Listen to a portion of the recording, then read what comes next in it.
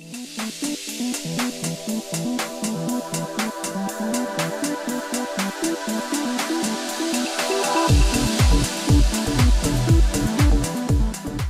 is Ravi here again from Marketing Services. So today I'm going to give you a quick high-level demo of the extract process in Unica. Now, as you all know, that Unica has the most powerful segmentation engine. All the processes available inside your flowchart to build your business rules are extremely powerful. Uh, I want to highlight specifically some advanced features of extract process, which can, help our customers in a big way to fine tune their flowcharts. So let me drag and drop the extract process. So in this test flowchart, I have only two tables. So I'm using my household as my base table and my individual as my dimension table. So let's say you have millions and millions of record in these tables, and one of your marketing audience is just high income household customers.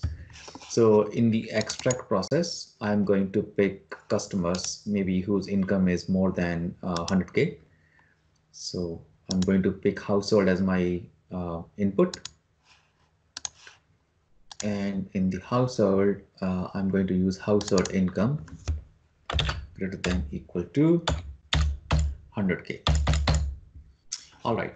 So I'm going to name this process household income greater than 100K.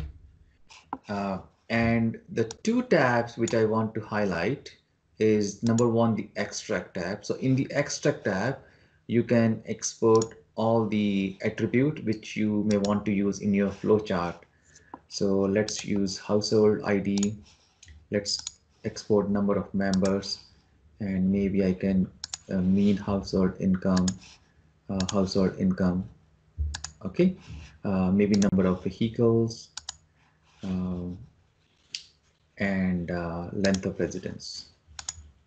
All right, so the idea here is that if in your flowchart you want to use this household data multiple times, you can use extract process as your initial first process, export all the attributes which you may want to use in your follow-up processes or branches, and then never go back and hit your base table again, because the extract then it's a temp table. It can store your subset of the data, so you don't have to then hit the table which actually might have way more records than this extract process.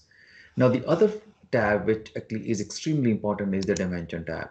Now in the dimension tab, you actually can link your dimensions table to the extract table. So now I'm going to use my individual, which is my dimension table, and I'm going to link the extract table using the household ID. Okay, so what I have done is I have, number one, I have taken a subset of the data because my source, I'm pulling only my high income household customers. Then in the extract tab, I'm exporting fewer attributes. And then in the dimension, I'm linking the extract table, the record with the individual table, which is my dimension table using household ID. I'm going to click OK here, and let's run this.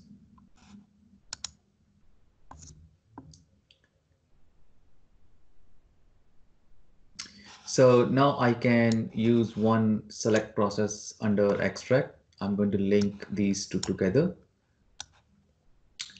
and I'm going to open this.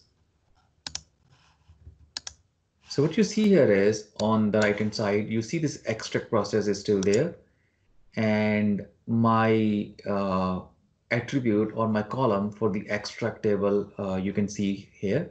But then you also see the individual table mapped as a dimension to the extract. So basically you have now a subset of the data which you can use in your flowchart. You don't have to go back to the household table again. You can keep using the household, the extract table, and the individual table, which I have mapped as a dimension to the extract table. So very powerful feature. You can use it, and this is a very helpful technique to fine tune your flowchart. Your flowchart will run much faster using these extract processes. Okay, thank you so much.